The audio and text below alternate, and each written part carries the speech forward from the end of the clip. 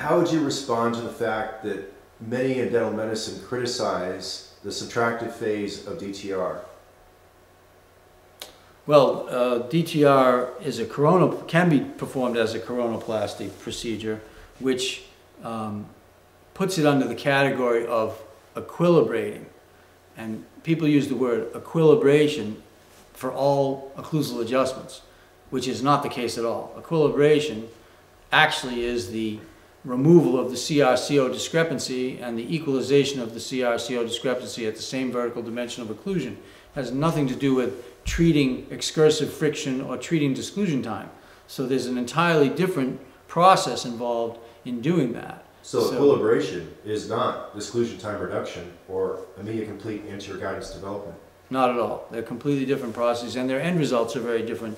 The focus on equilibrating is actually to not have anterior contact. It's to have slight anterior contact and to have increased posterior contact, and to tripod the mandible and make all the teeth meet supposedly at the same time, where disclusion time reduction and ICAGD are aimed at removing the friction of the posterior teeth from the MIP position, not in centric relation, and to move the forces anteriorly so that the center of force moves away from the back teeth, which unloads the system, stops compressing the PDLs, and relieves the symptoms of occlusal muscle disorder very quickly.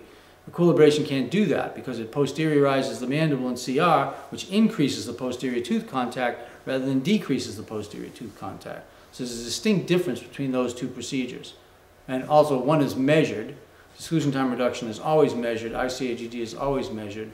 The endpoints are true numerical tooth force and timing quantifiable entities, where the endpoints of equilibration are really, does it feel okay to the patient, and do the paper marks look uniform and widespread and distributed? Nothing quantifiable.